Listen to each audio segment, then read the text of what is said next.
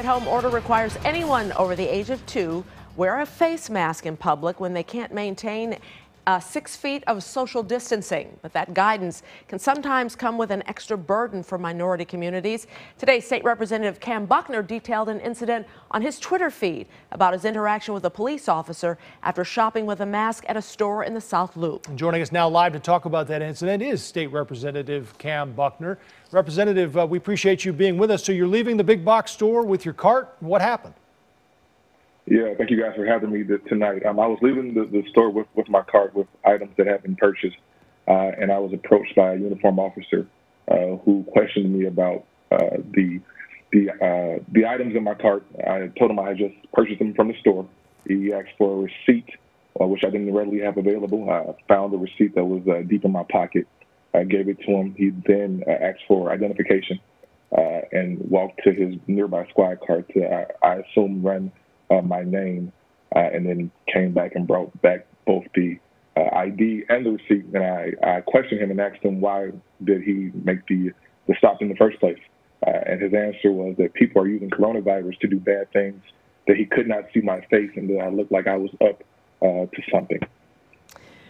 Representative Buckner, when masks were becoming a part of our daily lives, were you at all hesitant to wear one, thinking that something like this could happen, and knowing the history with black men and confrontations with the law enforcement, did that make you take pause of wearing one in the first place?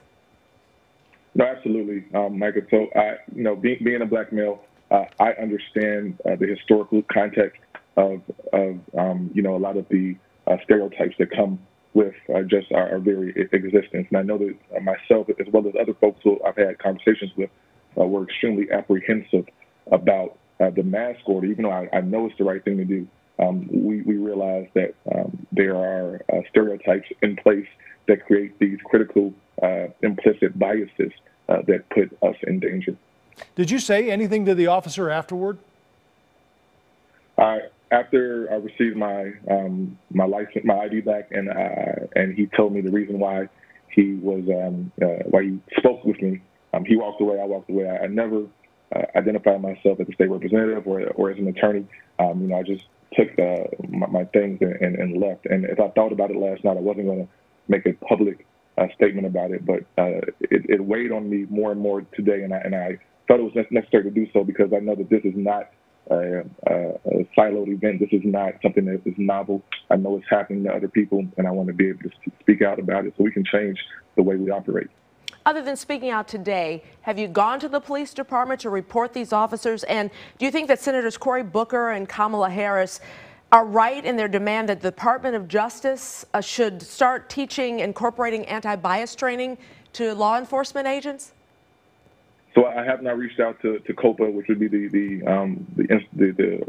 agency that would handle these police issues, because I'm not even sure yet that it was actually misconduct, right? Mm-hmm. The law gives the law enforcement officers the ability to make these kind of routine stops if people are under reasonable suspicion, which is a Fourth Amendment right, but it is very subjective.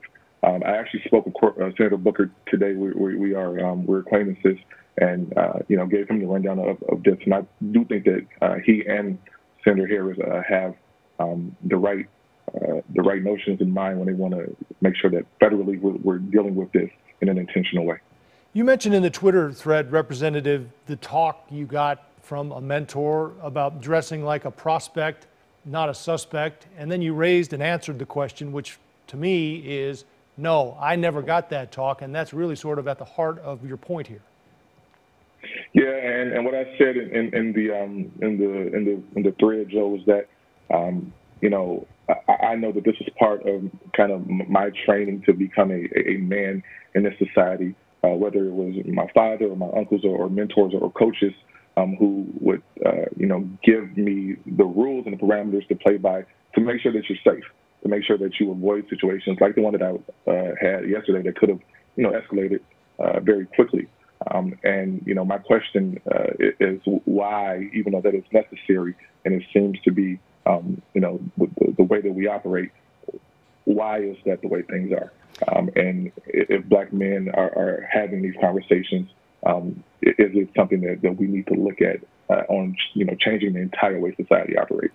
This could be extreme, but do you feel, and is it your feelings, and you can tell me yes or no, that police bias could prove to be even deadlier than the coronavirus for Black people?